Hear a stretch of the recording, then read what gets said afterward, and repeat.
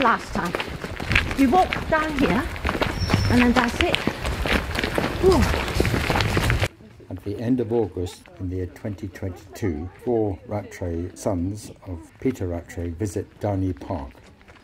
Downie Park in Angus was built by William Rattray, the 5th son and 12th of 13 children born to James Rattray of Culloden and his wife Jean Kinloch. William is our 3 times great uncle. Oh, is that the sundial David put it out? All right, sundial with his name on it. Ah. William Rattray was born in 1759. He entered the Bengal Army as a cadet, rising through the ranks. By 1796, the Bengal Army had 3 battalions of European infantry, 3 battalions of European artillery. One of these battalions was commanded by Lieutenant Colonel William Rattray. There were 10 native regiments of cavalry and 12 infantry. William Rattray retired in 1798. Round the back, I think, right? Yep. In this video, we'll not only explore William's house and grounds, but also what he was doing in India. Were the stables built at the same time? Yes. Yeah, I think so. Yep. He'd need a carriage and things, wouldn't he? And when do you think this was built? 18 something. Okay. 1801. Yeah. Okay, very early. Yeah. And why here? Why not Blairgowrie way? Because they went there, didn't they? They went to... Buy back Runagullion House. Yeah, there was the famous... they 12,000 offered 12,000 Yeah. and it was 12,000 Yeah. guineas. So. But this is such a long way from there. No, This is... it's Kinloch land. this is Kinloch. His mother was a Kinloch. So they were buying back Kinloch land. So. Oh, I didn't know that. Yeah, his mother was Jean Kinloch. I knew it was Jean Kinloch. Okay. And also his wife was his cousin. and his father served in the Ogilvy Regiment. This Courtly Castle. Yeah, okay. Yes. Okay, I didn't realise it as far over as the... Yeah. Regarding the 12,000 guineas, it refers to the family estate of Runagullion and Corb, which was sold in 1771 by their father James Rattray of Culloden. William and James, his brother, offered £12,000 when 12,000 guineas was asked. No purchase was made. Instead, William bought Downie Park and James bought Arthurstone Estate near Meagle, which once belonged to their mother's family. William Rattray married his cousin when he got back from India. In common with many in India at that time, William had an Indian partner, companion or bibi. We'll talk more about this later. So what can you tell us about the stables? The design or whatever? Do you know anything about that? Not really, but he's supposed to put a lot of his, a lot of the Rattray crests. I'm not sure if he put it on buildings, but he put it on a lot of his possessions. Okay. So there is always a chance that there is a crest somewhere. It's very unusual shape, isn't it? In the book Georgian Architecture of Scotland, John Dunbar says the large stables are connected to the house by a stretch of lawn, allowing the riding of the horse right up to the door. The stables contain at least 10 horses and William's coach, with the Rattray's crest emblazoned on the side. Oh, let's go in the courtyard. So why was William Rattray in India? For us to talk about this, we need to go back to the very beginning and understand how the Europeans first got to India. The Portuguese and Vasco da Gama discovered a sea route around Africa in 1495 to the east and India. 100 years later, other European nations, mainly the Dutch, joined in. English merchants could see a lucrative trade they were not part of. So on the 31st of December 1600, Elizabeth I gave the London merchants a charter that allowed them to trade with the East. The company they formed was called the East India Company. It was a time when merchant ships required to be armed. They carried cannons to defend themselves. Despite this, in the 7 years between 1609 and 1616, 466 English ships were attacked by Barbary Muslim galleys from North Africa, and their crews were taken away as slaves.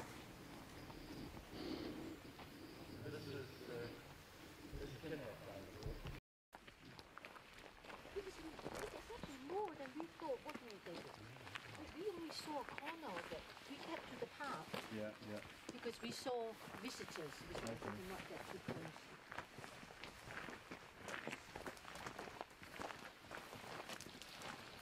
What is this? Is that a gas? Oil. Oh, some people are.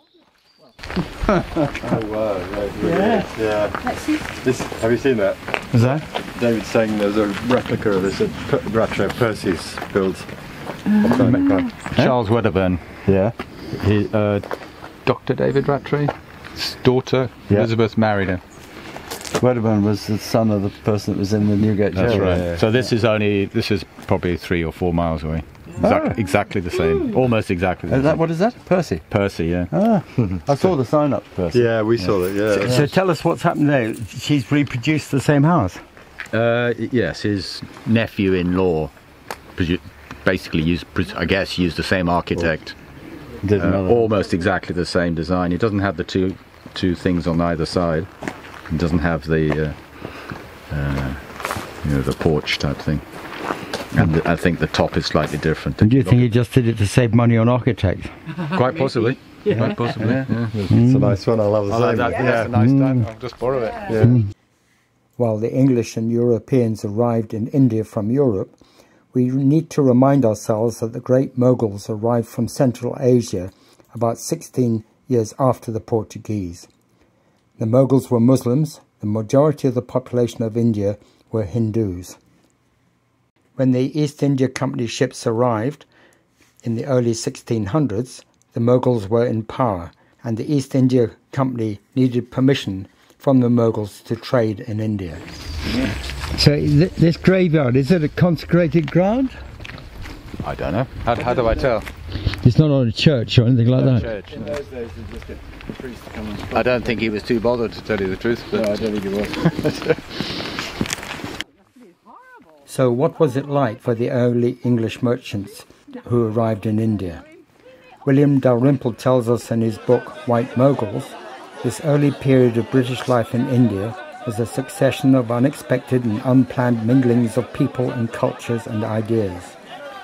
Just as an individual Britons in India could appreciate and wish to emulate different aspects of Indian culture and chose to take on Indian manners and languages, also so many Indians at this period began to travel to Britain, intermarrying with locals there and picking up Western ways. So what have you been able to find out about William? Some of his records are in the National Archive in India. Oh. And so we know one of his daughters, I found out when the captain had to get permission to take her on board for some reason. Okay. Maybe because of her age. So he had to write to the local authorities asking for permission for her to be a passenger. To come to the UK? Yeah, and then he was booked on passage with a servant. So I was just wondering whether the servant could have been his other daughter. These comments by David about William Rattray and his mixed-race daughters made me reflect a bit upon them. I think I may know the reason why mixed-race children in the late 1790s had to obtain permission to travel to Britain. But before I go straight to the explanation, it is important to understand the context that led up to these requirements. We need to remind ourselves that neither the East India Company nor the British government ever intentionally set out to colonize India. It was a series of circumstances, starting with the reckless expansion of the Mughal Empire into other areas of India by Emperor Aurangzeb, which led to the collapse. After Aurangzeb's death in 1707, the Mughal Empire became anarchic and chaotic. It resulted in a series of struggles between Indian rulers and states and the remnants of the Mughal Empire. Eventually, the European companies got involved. William Rattray and his two older brothers, James and Alexander, served in the East India Company during the time of its most significant change, from being purely a commercial trading company to one that controlled foreign territory. This is the sequence of events that resulted in this change. The French appointed Francois de Pleur as governor of French India. He cherished the ambition of a French Indian territorial empire. In 1756, he encouraged the Nawab of Bengal to attack the British East India trading post at Fort William in Calcutta, which was overrun. This resulted in the 1757 Battle of Plessy, when the British East India troops under Robert Clive decisively defeated the French and the Nawab. That basically ended the French involvement in India. In 1765, the Mughal emperor granted the East India Company the Downie, or right to collect revenue, in Bengal, while control of the civil administration remained with the local Mughal governor. Disaster struck during this period of dual governance in the form of the Great Bengal Famine of 1770. Some estimates say as many as 1/3 of the population died. The British government was appalled by what was going on and introduced a series of acts through Parliament to tighten the control of the East India Company. As a result, the post of Governor-General with 4 council members was created. They had overall control of the company's territories, created a system of double government. The Crown had some responsibilities and the East India Company others. In 1786, the company faced accusations of poor governance and appointed a new governor in General Charles Cornwallis. It was a private corporation starting to rule a foreign territory, and it was grappling with this new task that it was never set up to do. And I remember reading a passage, William Dalrymple's book, White Moguls, and I went and searched for it. And what I'm going to do now is just read it again, because I think this is the explanation as to why William Rattray had to seek permission to bring his mixed-race daughters to the UK. From 1786, under the new Governor-General, Lord Cornwallis, a whole raft of legislation was brought in excluding the children of British men who had Indian wives from employment by the company. Cornwallis arrived in India from his defeat by George Washington at Yorktown. And that, of course, is the American War of Independence. I just want to stop and discuss this a bit further. What this actually meant is if you had an Indian partner, wife, companion, or as the local Indians call it, Bibi, your children had absolutely no prospects in the company. If you died, they were not allowed to travel to Britain to be looked after by your own family. I think that's absolutely terrible what happened, and Cornwallis did this because he didn't want a repeat of a loss of a colony as happened with North America, and he wanted to separate the company officials from the local people. And it wasn't done on the basis of race or anything like that. It was just trying to separate the administration so that they didn't have divided loyalties as they had done in North America. But of course, India, unlike the North American colonies, was inhabited by people with very strong cultural differences to the Europeans. Since 1495, when the first Europeans arrived by sea in India, until these measures were put in place, almost 300 years, the European and Indian cultures had mixed freely. I do wonder if the consequences of these measures can still be felt today in Britain, with some people's intolerance of people from different cultures, especially those with different skin colouring. Let me continue with the other measures put in place. He was determined to make sure that a settled colonial class never emerged in India to undermine British rule, as it had done to his own humiliation in America. With this in mind, in 1786 an order was passed banning the Anglo-Indian orphans of British soldiers from travelling to England to be educated, so qualifying for service in the company. In 1791 the door was slammed shut when an order was issued that no one with Indian parents could be employed by the civil, military or marine branches of the company. In 1795 further legislation was passed explicitly disqualifying anyone not descent from European parents on both sides from serving in the company's army, except as pipers, drummers, bandsmen and farriers. Yet like their British fathers, the Anglo-Indians were also banned from owning land. There is another important point here about land ownership. It appears the East India Company banned Europeans from owning land in India, presumably to protect the local population. Or was it yet again another measure to prevent a European colonial class from developing within a colony? I don't know the answer to this, but one can speculate.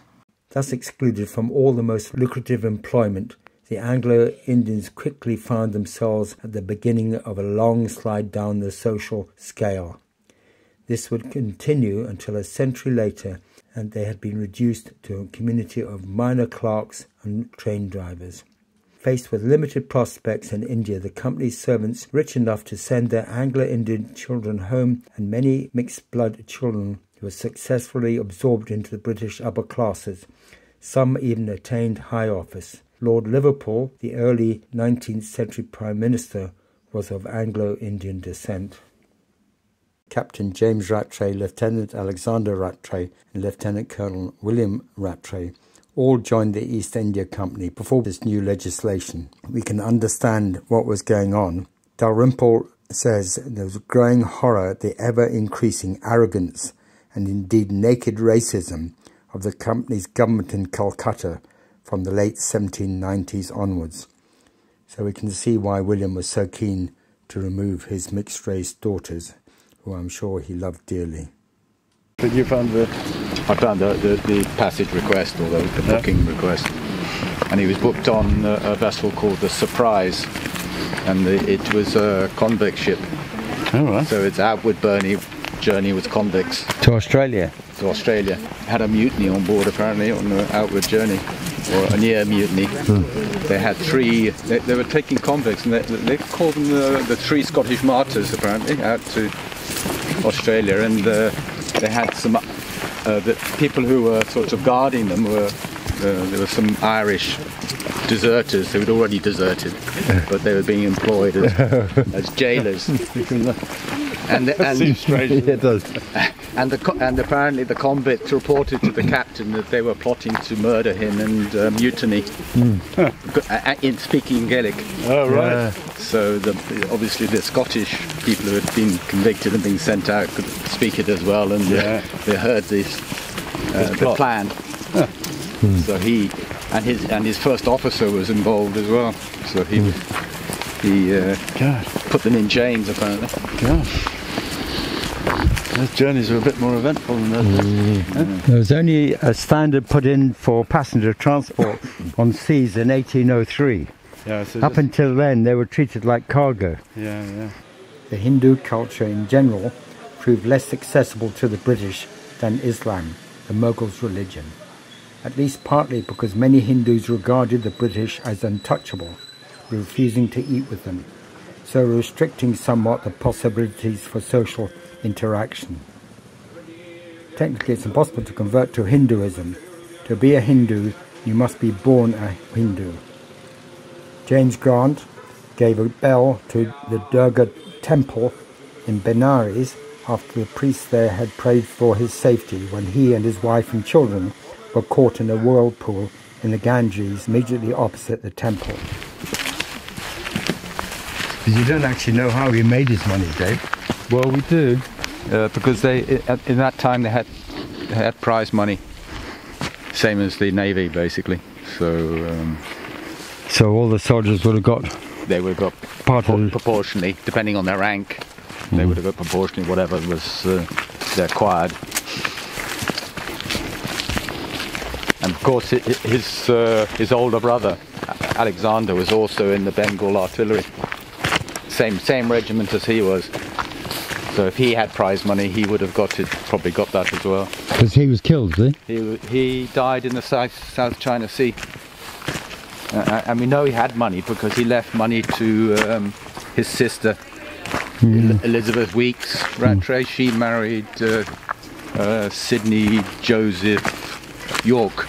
He was quite a famous. I remember Royal seeing Navy. that in her books. Yeah. And he complained a bit because he didn't get her dowry.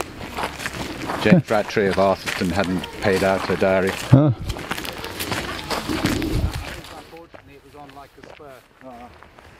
In the 18th century, there were three significant events for the Scots and the Rattrays. The first was the dissolution of the English and Scottish parliaments to form the UK Parliament in 1707.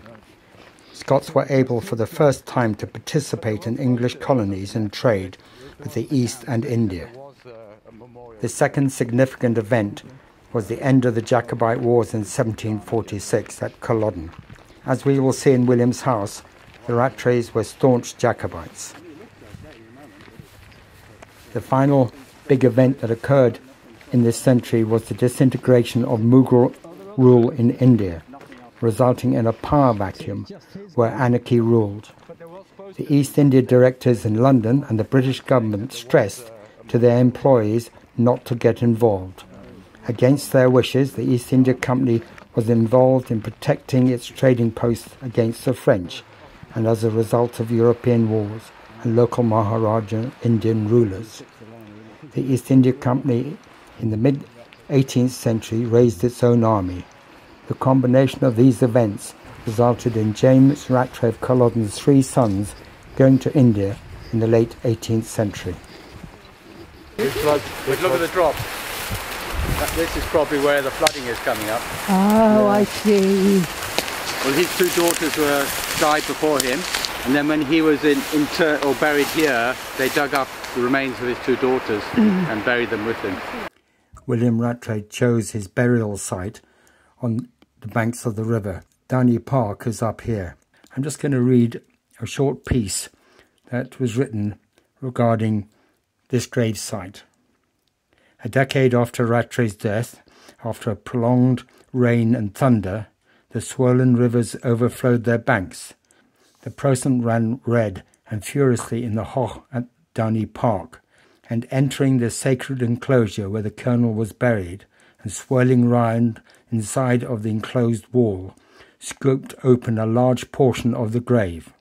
The people of the district thought and said strange things on the subject, as if some Indian mystery had been connected with the scurrilous act of the person.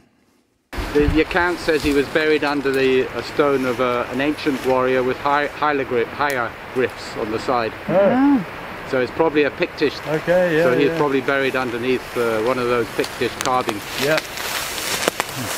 Very interesting. What's in there, Hugh?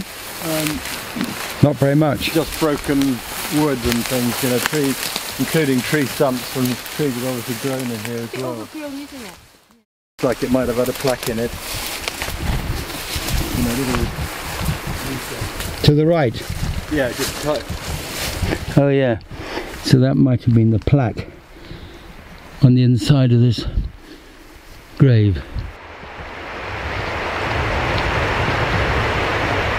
So we've seen the grave site where he's first buried, and we're now racing back because we said we'd meet the lady Rosie, I think her name is, who was cleaning the property at 12, and it's now 12:05.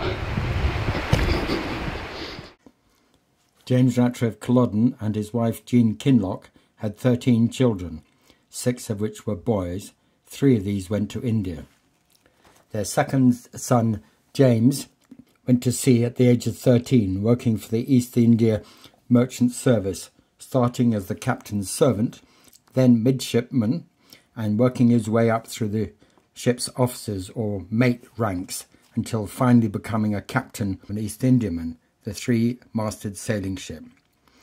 When he was captain of the Gatton, she was captured with 5 other East Indiamen in the Bay of Biscay on the 9th of August 1780 by a combined force of French and Spanish fleets. Their third son, Alexander Rattray, was in the Bengal artillery with his younger brother William, who went on to be Lieutenant Colonel commanding one of the Bengal artillery battalions. In total, 23 Rattrays, 21 of whom I'm shown here, but I'm told by my younger brother there's another 2 I haven't shown, descended from James Rattray and Jean Kinloch, served in India from 1754, Captain James, to 1948, when Major Peter Hugh Rattray left India, and Rear Admiral Sir Arthur Rullzion Rattray also left. Our father, Peter Hugh Rattray, gave command of the 45th Rattray Sikhs to the first native Indian commanding officer. Many of the Rattrays were in various regiments of the Indian Army. One of the more notable Rattrays in this service was Lieutenant Colonel Thomas Rattray, our great-grandfather, who was an infantryman, and he commanded the Viceroy's cavalry. He was then asked to raise a battalion of Sikhs in 1856. These went on to be known as the 45th Rattray Sikhs, which were commanded by his son Haldane Burney and grandson Peter Hugh Rattray. Notable Rattrays in the Indian judiciary were James Rattray and Jean Kinloch's grandson Robert Haldane Rattray, who was Chief Judge of the High Courts of Calcutta in 1827. In the Indian Navy, their great-great-grandson was Rear Admiral Sir Arthur Rullzion Rattray. One great-grandson, Lieutenant George Herbert Rattray, died in a duel, a terrible waste of life, especially as his mother died giving birth to him. If you Google James Rattray of Afghanistan, you'll find James Rattray and Jean's great-great-grandson, Captain James Rattray. It was highly acclaimed paintings of Afghanistan. Going back to try and understand the India that William and his brothers would have known, William Dalrymple says, at all times up to the mid-19th century, there was a wholesale interracial exploration, which was surprisingly widespread. Virtually all Englishmen in India at this period Indianized themselves to some extent. We know William Rattray had 3 mixed-race daughters, and Dalrymple tells us in the second half of the 18th century, the majority of company servants took an Indian bibi, wife or mistress or companion. The Bengali wills from 1780 to 1785, preserved in the India Office, 1 in 3 contains a bequest to Indian wives or companions or their natural children. Many contained clauses where British men asked their close friends and family to take care of their Indian partners, referring to them as well-loved, worthy friend, or this amicable and distinguished lady. Indian women, for example, introduced British men to the delights of regular bathing. The fact that the word shampoo is derived from the Hindi word for massage. Those who returned home and continued to bathe and shampoo themselves on a regular basis found themselves scoffed at by their less hygienic compatriots. Indeed, it was a cliché at the time that the British in Bengal had become effeminate. There were a number of high-profile marriages between leading Maulvis or Muslim clerics and British women, most of whom converted to Islam. Regarding William Rattray's mixed-race children, there is every indication that he loved them dearly. Sadly, we know very little about their mother, as she died in India.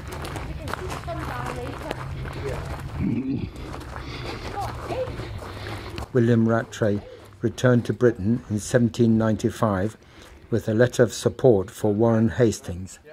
Warren Hastings was the first British Governor-General and controlled Bengal from 1772 to 1785, gone through an impeachment process and had been acquitted. The letter was signed by the officers of the Bengal Army, colonel and 175 officers and staff, and this must be a small accolade for William to take this letter to Warren Hastings. I also wonder if this letter reflects the sentiment of those in India that things were far better when Warren Hastings was in control compared to the regimes that had followed him. Warren Hastings declared, "In truth, I love India a little more than my own country." 7. Okay, I'll call the cleaning girls out because but we're still kind of COVID-y worried. We start our tour of William Rattray's house from the kitchen. Who would have worked here in the early 1800s? A typical Georgian house would have had 5 to 7 servants. In the kitchen was the cook and the kitchen maid. The cook had enormous responsibilities as the family's health, money and reputation as good hosts were in her hands. Her hours would have been long, but not as long as the maid's. The kitchen maid would usually be about 10 or 11 years old. Her job was to get up early, keep adding coal to the fire and making sure that it was permanently alight for heating water, for washing and cooking. The basement corridor is lined with doors leading to rooms such as the wine cellar, china closet, pantry and linen store. Oh, they found the inscription on it. Yes. What is it, David? Sacred to the memory of departed Worth, Lieutenant Colonel William Rattray of Downie Park, late in East Company. That's it, eh? Artillery. It does look like the size. It does. That's all the mystery now. Little nook. Is there an entrance higher up? The door at this level is the tradesman's entrance for deliveries and the coming and going of servants who were not allowed to use the main front door, which is for the family and their guests. This is the front, I think. This will come around in the carriage or something. And he's supposed to have had Chinese cabinets. Oh, right. So I don't know. Is that a bit too much to expect? I don't know. Well, you look at the bottom here, isn't it? Yeah. I don't know.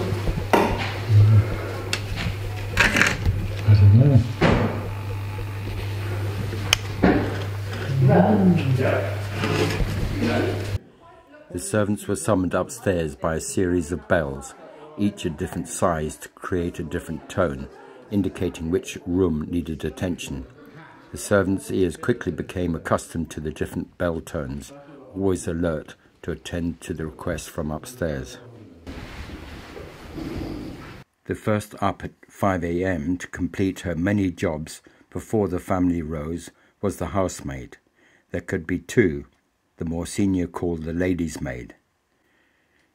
She would open the shutters, clean and relay all the many fires. I don't think so. I mean, that's my understanding. It's pretty much original. So Is this the entrance? This is a level up, isn't it? it is.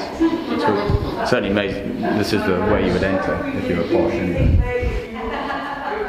It's got a line for carriages to come up. Yeah. In the Georgian house, the most important floor was the first floor.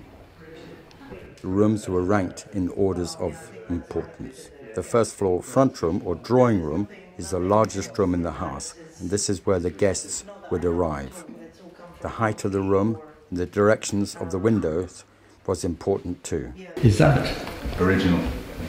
original? It's screwed on, so probably not. But it might have been. Yeah. It was quite old. It was also where the guests would gather after dinner, the ladies first, followed later by the gentlemen. It was where the remainder of the evening would be spent. The dining room was a very important room. The family would always change for dinner, the butler assisting the man of the house and lady's maid, his wife.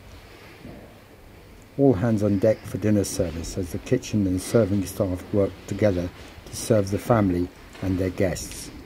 The servants waiting at the table with the butler in charge of the wine and meat, whilst the gentleman of the house would do the carving. Following main course, delicious desserts would be placed on dumbwaiters.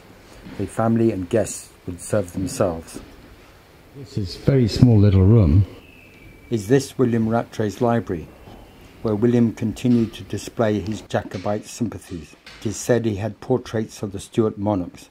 He only revealed his private library to a select few friends, whereas in the dining room he had prints on display of George III, Princess Charlotte and Lord Cornwallis, and an outward display of his Britishness. The columns in the hall are topped by a pediment, which was very popular inside of Georgian houses. The construction of the staircase was considered one of the Georgian builders' greatest skills. The stairs here has one end set in the wall, described as cantilever stairs, with a stone slab landings. The staircase was often the most conspicuous piece of craftsmanship in the building. In the late 18th century, handrails became the norm. William's house has magnificent high-quality wrought iron balustrades supported by mahogany handrail. This floor contains the principal bedrooms. Above the drawing room is William's bedroom. The wallpaper was brought back by William's older brother, James, the captain of an East Indiaman, from China, along with a substantial number of Indian artifacts to furnish his brother's home. The wallpaper has bamboo branches, various exotic birds on a green background. It is documented that originally the drawing room would have had exactly the same wallpaper. In the 17th century, European countries, principally the Dutch and British, for the first time were able to trade directly by sea with China. Chinese products like porcelain, lacquer and silk were admired for their deep colours, flawlessness, sheen and elegant designs, which could not be achieved by European manufacturers. There was widespread respect for the Chinese civilization.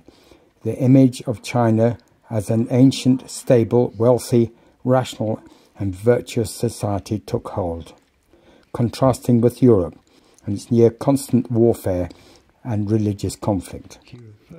Employees of the East India Company, such as Captain James Rattray, were allowed to trade on their own account. Each crew member was allowed a certain amount of storage space. No doubt as captain of the ship, James Rattray was allotted space according to his rank. Wallpaper was being developed as a cheaper but still smart alternative to tapestries. It is not known whether it was a European merchant or a Chinese manufacturer who came up with this new Chinese wallpaper product. It was from the very start both Chinese and European, a truly global product. It's very old, isn't it? Old India hands who returned to England with their fortunes came to be known as nabobs in the 18th century, especially after Samuel Foote's 1779 play, The Nabob, brought the term into general circulation. The word is a corruption of the Hindustani Nawab, literally deputy, which was the title given by the Mughal emperors to their regional governors and viceroys. So William Rattray more than likely would have been called a nabob, and possibly this reflects in the story about the grave when his body was exhumed, as mentioned earlier. In the rooms at the side, at the very top of the house, is likely where some of the staff would have had their accommodation. The housekeeper, butler and hard-working maids. The maids often worked up to 16 hours a day, 6.5 days a week. Their pay would be around £10 to £12 a year, which is equivalent of £7,500 to £9,000 today. And do you think his name's on the sundial? It says so. I'm going to have a look. It says William Rattray somewhere. There is writing here. There is writing, but it's hard to decipher from.